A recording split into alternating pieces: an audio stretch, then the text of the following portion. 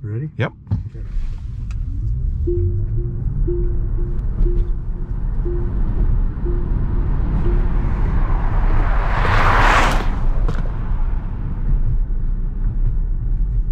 Fast enough for you? I thought maybe I should have put my seatbelt on.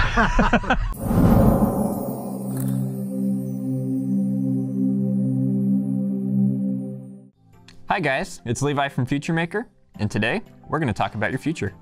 So you've probably noticed there's quite a buzz surrounding electric cars recently. They're getting faster, they're getting more efficient, they're just better than they used to be.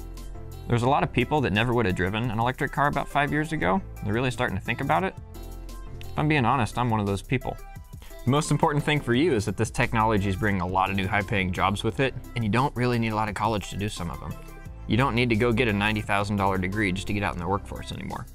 With electric cars, there's going to be a lot of new jobs that are opening up in the near future. So what makes electric cars so cool? Well, to show us, we have Randy Roebuck. He's a former F-16 fighter pilot for the United States Air Force, so he knows a thing or two about cutting-edge technology.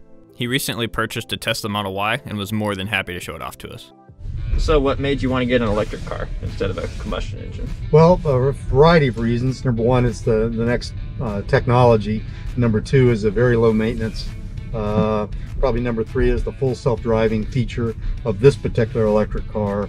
All Teslas have a full self-driving feature for that. Plus, I like the idea of being able to charge at home, and it is the fuel is about a third of what it costs for gasoline. Wow. So that's pretty interesting. Plus, they just last a long time. There's only like 300 moving parts as opposed to an internal combustion engine. There's no transmission, there's no radiators, there's no oil changes. All the stuff you go to dealers and car shops for, you don't have to worry about with this vehicle.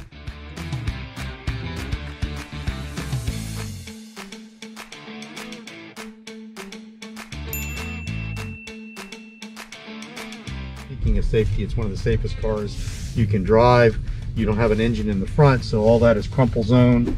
A lot of crumple zone in the back as well too, but probably the biggest factor is just a lot of fun, a lot of cool software features for it. Since I'm in IT, I appreciate all those software features for that, for the vehicle. Awesome. Now I understand these have some pretty crazy power with them too, right? Yeah, it's two electric motors. The motor in the back is a permanent magnet generator motor, which is more efficient. And then the motor in the front is an induction motor, like typical electric motors, but it has a lot of power. So the combination of efficiency and power together generates about 450 horsepower. Wow. So it does a 0 to 60 in about 4.5 seconds. Not bad for a small SUV. Yeah. And then, of course, because they're electric motors, they have instant torque. Mm-hmm. So you're not waiting for the motor to rev up or to get to a certain RPM. There's no shifting. So it's just the motors just go free flow all the way up to how many, 10,000 or 12,000 RPM. Jeez. So what's the top speed on this thing? Top speed is 135 miles an hour, and that's limited by software. It will actually do more than that, but it wasn't safe to do more than that. Yeah. Other versions of Teslas will go up to 165 miles an hour. Wow. And then the Roadster Tesla that comes out next year will have a top speed of 225 miles an hour. Jeez. So you were telling me earlier you used to actually fly F-16s. Yep, flew F-16. So this is my land-based F-16. It feels like when you hit the accelerator, like going into afterburner. Plus the other thing with an F-16, in the Air Force it's called the electric jet, because everything is electric menus, electric control for that. So this is very similar in that regard. That's awesome. So what's something that you could see being improved in electric cars in the future? Like what could they add to these, you think? Yeah, the biggest improvement that they'll continue to work on is going to be a longer range. Because it's been proven by studies that people are more likely to consider electric cars if it has more than 300 miles of range. This one has 300 miles of range, but 500 miles of range, people will be very comfortable. And it's a chicken and egg thing. Until you get more EVs and EV charging stations, then people are a little nervous about that. But you know, the thing is, if you're just driving around town, you just charge at home. You never go to a public charging station. You only need those when you're traveling outside your town for that. And then for the Teslas, they have superchargers every 100, 120 miles along major highways, and they roll out more every week for that. But these are still the early stages of EVs. But this year they're probably going to produce 500,000 Teslas, 1 million EVs total probably in the world. And then by 2030, it's estimated that a third to half of all cars will be electric cars. So I know what you're thinking, Levi, that's cool, but you didn't show us how to work on electric cars. Well, we're going to take you down to WSU Tech and their alternate fuels lab. This is where you'd take classes learning how to do some of this stuff, and they're really hands-on classes, so if you don't like sitting in a classroom, this is perfect for you. As you're watching this, if you live in the state of Kansas, the state will actually pay your tuition to go take this class if you're in high school. It's definitely something to look into. So we've come down to the automotive department here at WSU Tech City Center. Now this is where they teach people how to work on EVs as well as normal combustion engines. Follow me, we're going to learn about what they do here.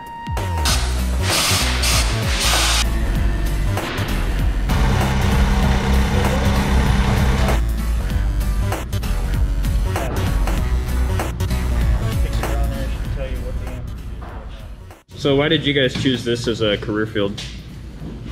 I did it because I want to work at Tesla eventually one day. I've worked with cars since I was a little kid with my family. It's kind of like the new age of cars. Like these are going to go out probably soon.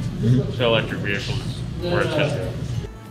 So here to tell us more about the EV program at WSU Tech, we have Chuck Kaufman. Chuck, why don't you tell them about yourself? How you doing? My name's Chuck Kaufman.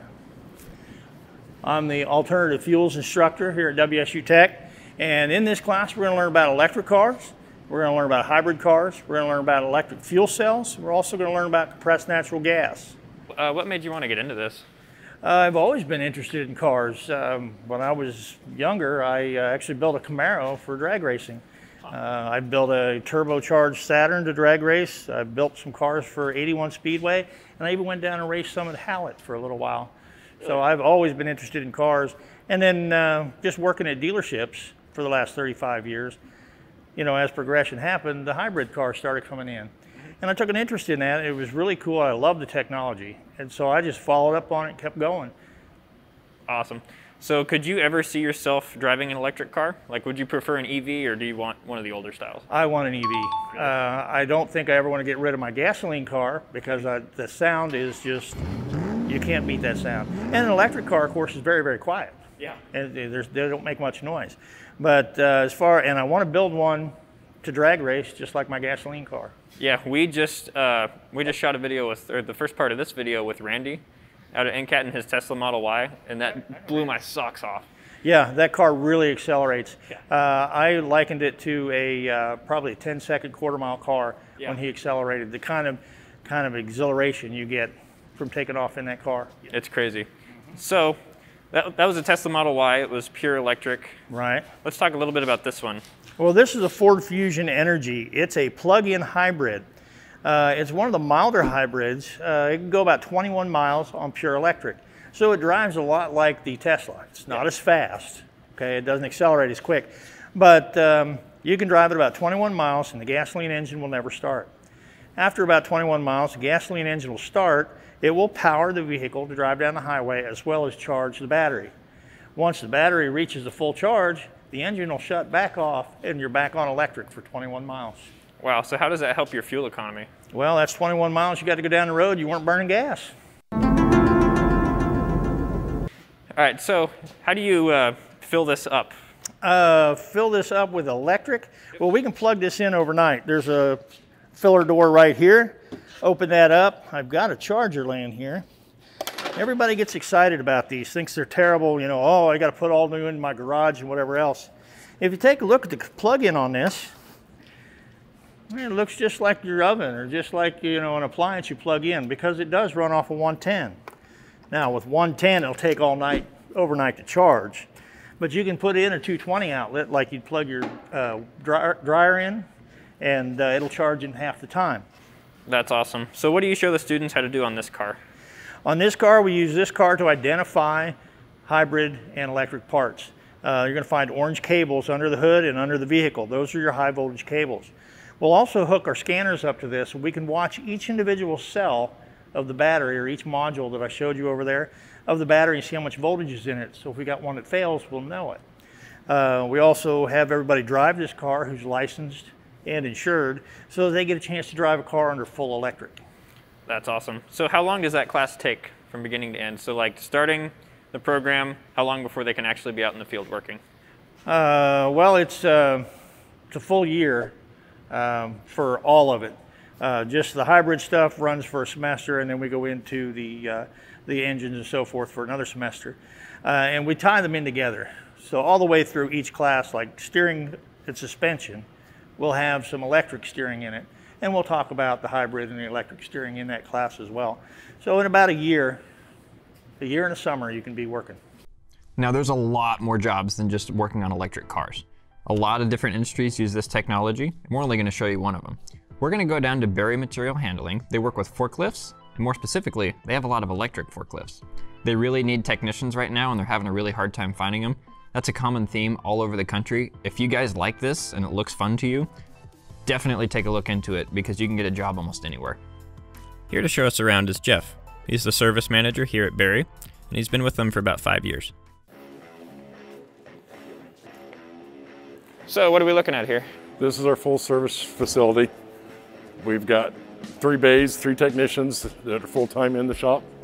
They work on anything from gas, electric, diesel, from basic just repairs to making them fresh, new, ready to go out to the customer's location. Awesome. Can we go and take a look at some of the stuff they're doing? Yeah, we've got a battery pulled apart, getting ready to pull a cell. This one currently has 2 cells that are bad. This one and this one. We're going to pull these cells out individually and replace them. And then we'll lead the cells back in to make a complete 24-volt battery. So what can cause a cell to go bad like that? Just heat, running low on water, which increases the heat load, or just age. This is what happens when a battery is poorly maintained. All the battery has to build up. It has burned through some of the cells. Oh, wow. On just the heat transfer and whatnot. So. Yeah. I've seen some stuff like that in my car before. So how easy is it to find people to do these jobs? It is very difficult. We have to train our technicians because forklift mechanics are not easily found. Yeah. They see a forklift and they're not on a construction site out front where everybody drives by and sees them. Forklifts are in the back. It's dark, it's dirty. Yeah. And forklifts are dark and dirty. So to recap, electric cars aren't so lame anymore. There's classes that you can go take to learn about them, and they're free if you're in high school in the state of Kansas. And there's a lot of jobs out there. You just gotta go look for them. We'd like to thank Randy, Chuck, and Jeff for all letting us come out and film with them. They were awesome, and we couldn't have done this without them. Also, they let me drive one.